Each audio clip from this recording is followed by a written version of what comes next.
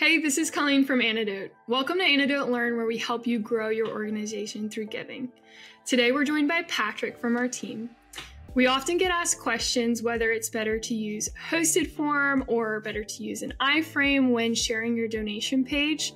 So I've put together a few questions that really outline this topic and explain why it's better to use a hosted form over an iFrame. So Patrick, thank you for joining and just hopping on and answering all of these questions. I wanted to kick it off with branding and identity.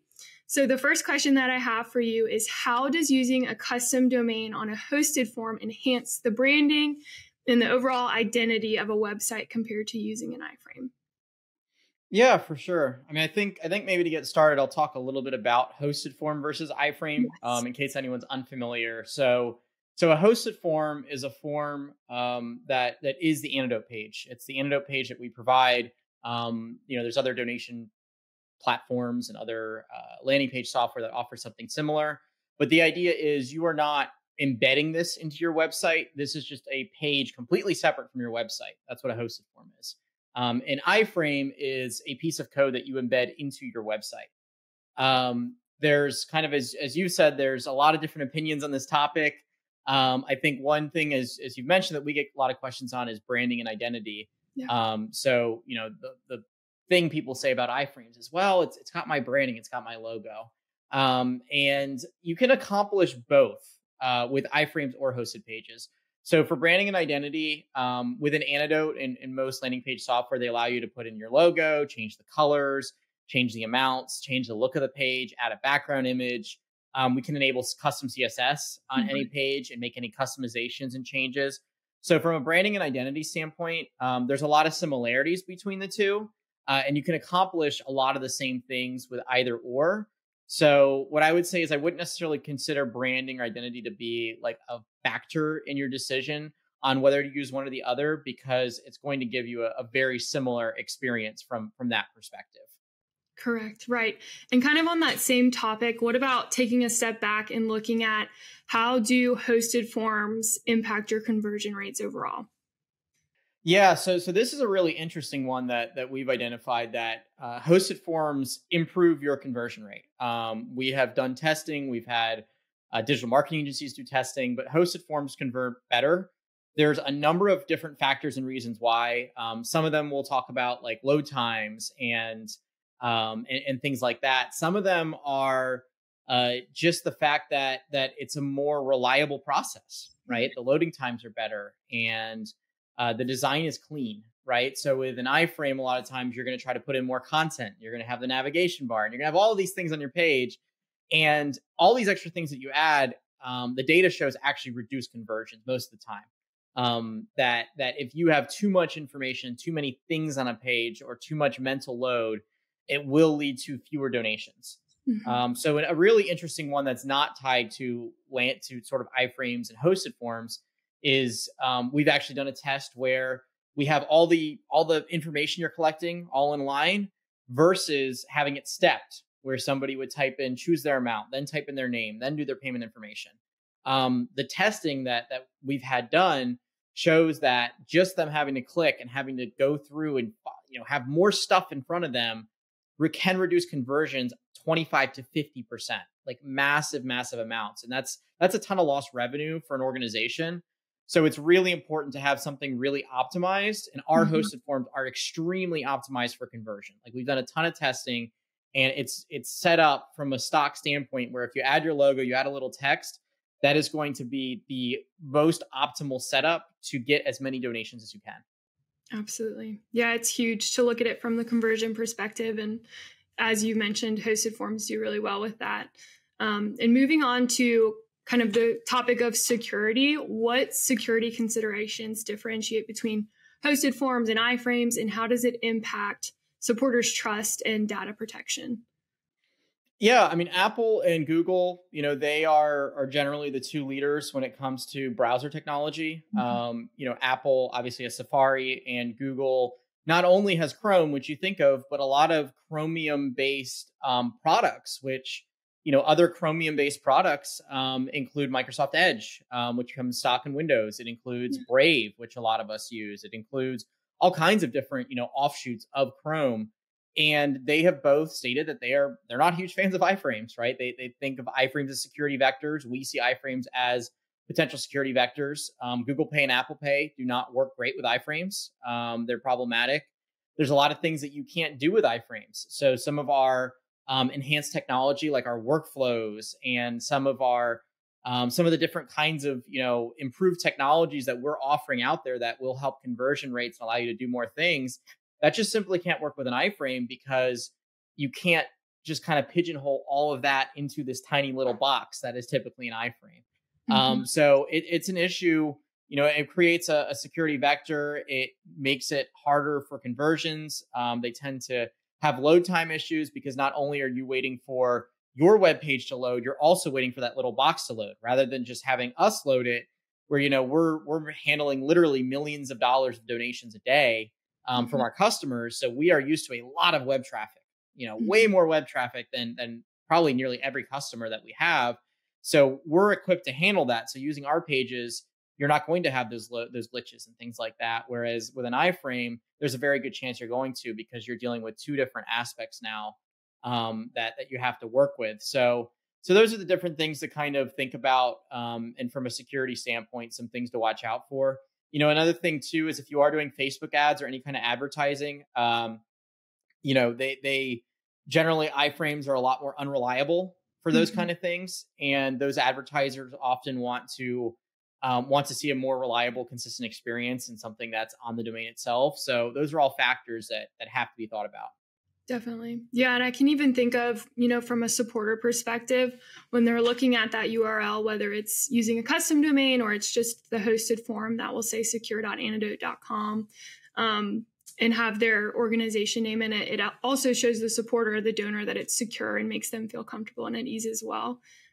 So that's important as well. And kind of on that same topic, in terms of user experience, what advantages do hosted forms offer over iFrames when it comes to a very seamless, clean navigation? Yeah, I mean, one really interesting thing about donation pages and landing pages, and when I say landing pages, I mean our lead pages. So if you're talking about a petition page, a survey page, an email sign up, just collecting information without a donation. What's really interesting is, our friends at Next After, they're a fundraising optimization company. We work with a number of other great ones. We've had Optimized Consulting, and we've had a lot of great ones on this Anedot Learn segments. Next After has an excellent experiment section on their website where they actually do A/B testing and they look at these things. And they've done two studies that I'll reference right here that they did last year with two different customers that were both on radically redesigning a landing page to clarify copy and remove navigation effects. And both studies showed performance increases, pretty significant performance increases. So the one was with an organization called Luther Seminary, and that showed improvements. Just the same copy, removing the navigation bar showed a 10% improvement in conversion at over 70% confidence. So you do nothing else. You remove your navigation bar and you're going to see 10 to 20% just off the top. The second study was with an organization called the Navigators, and they did something similar. They changed the text and changed the button locations and things like that.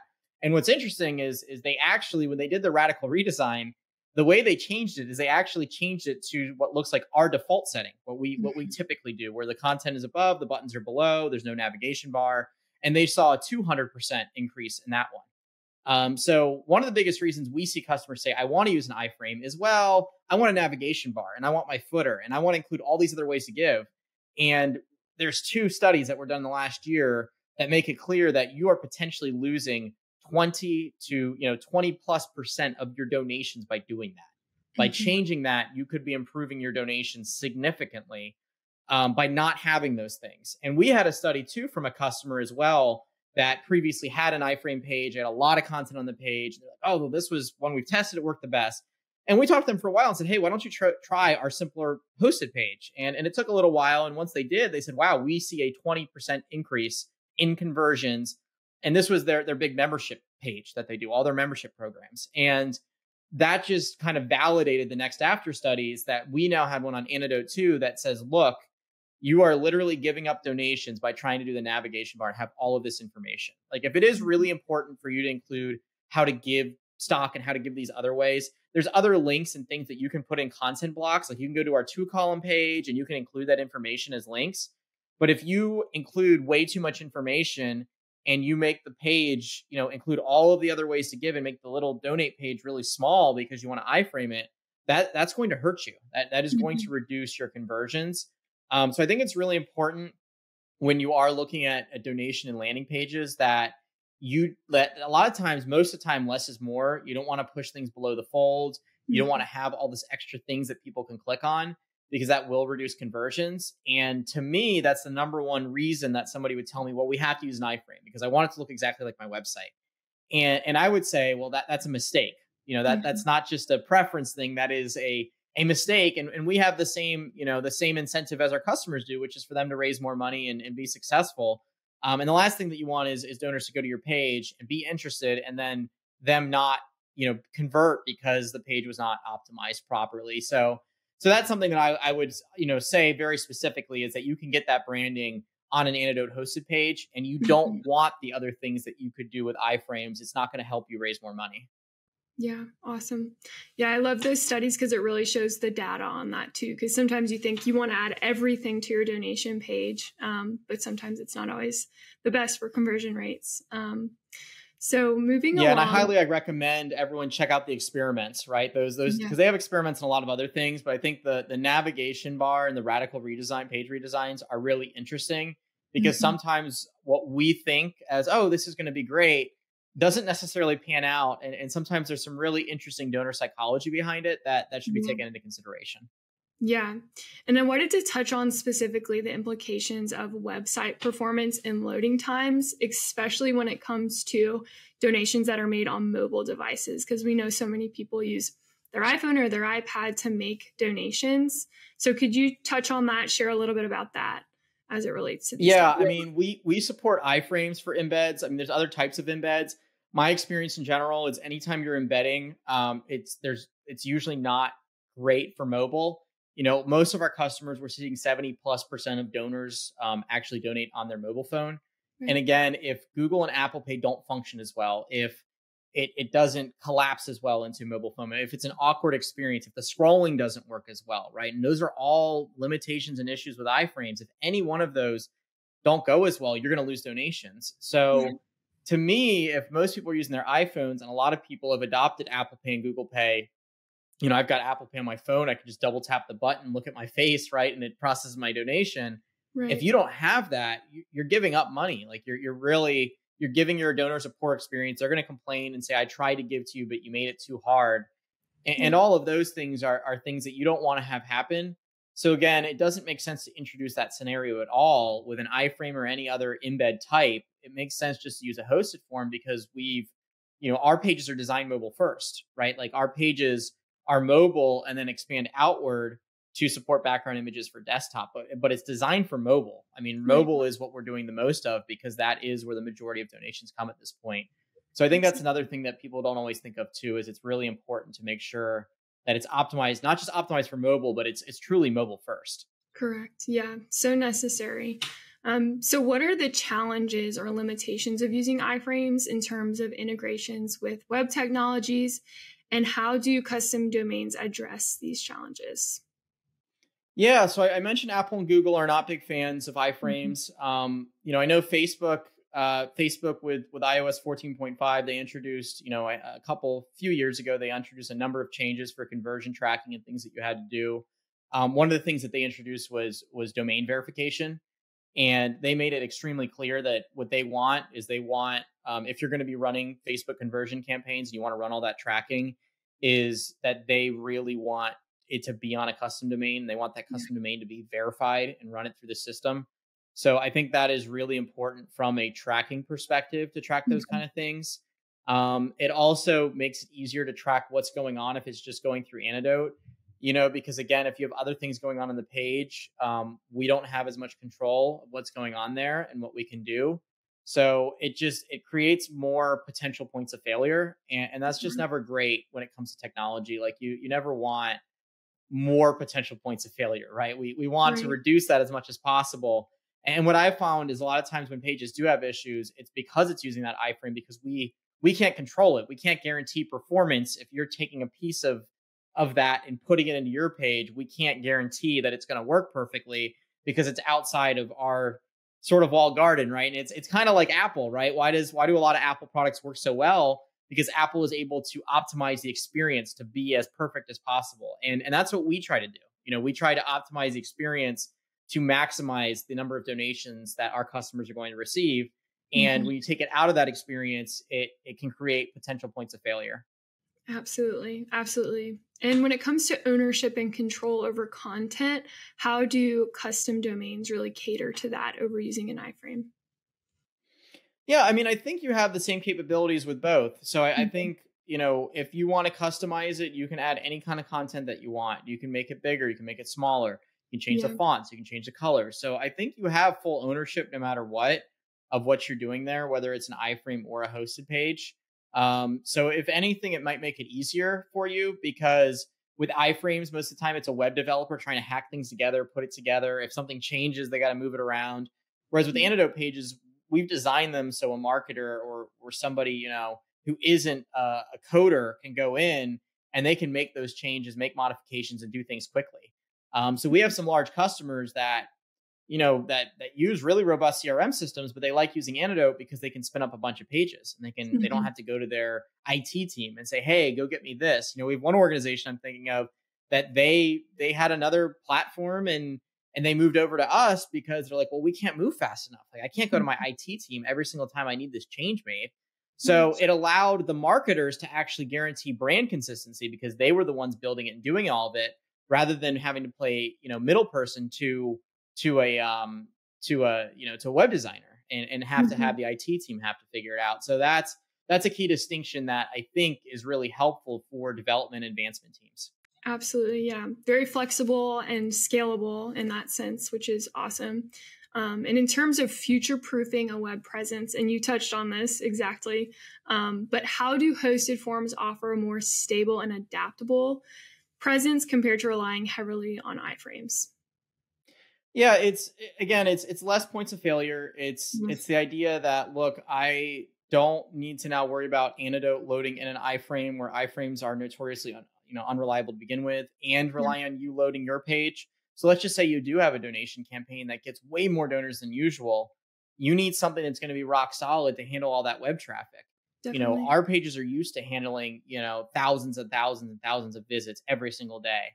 A lot of technology is not. The average, like I would say most of our customers, their websites probably are not used to handling that kind of traffic. So putting it on their website is not optimal.